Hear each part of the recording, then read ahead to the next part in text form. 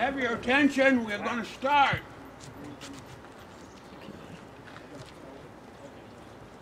A flag may be a bit of flimsy bit of printed gauze or a beautiful banner of the finest silk. Its intrinsic value may be trifling or great, but its real value is beyond price, for it is a precious symbol of all that we and our comrades have worked for and lived for and have died for.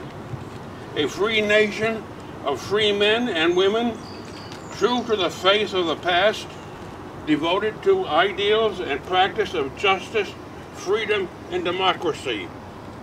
Let these faded flags of our country be retired and destroyed with respect and honorable rights. At this time, I'm asking our chaplain to offer a brief prayer. I am the Star Spangled Banner, conceived in 1777 out of the love Americans bore for liberty and honor. I am the memorial of countless heroes who shed their blood and preserved the sacred heritage. I have inspired generations of gallant men and women who fought against tyranny. I am the spirit of Valley Forge, of sacrifice, of courage. I've guarded every rampart where freedom defended its glorious cause. I fly wherever Americans gave their lives to preserve the sanctity of life. My home is in the hearts of all who feel a thrill of pride when they salute me. And what I symbolize is God, country, freedom, and valor. Thank you.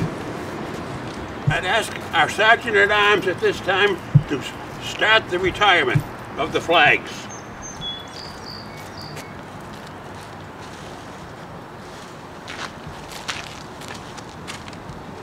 And we can all pitch in and toss in flags.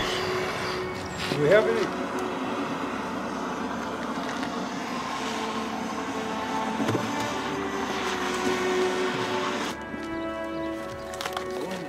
Yep.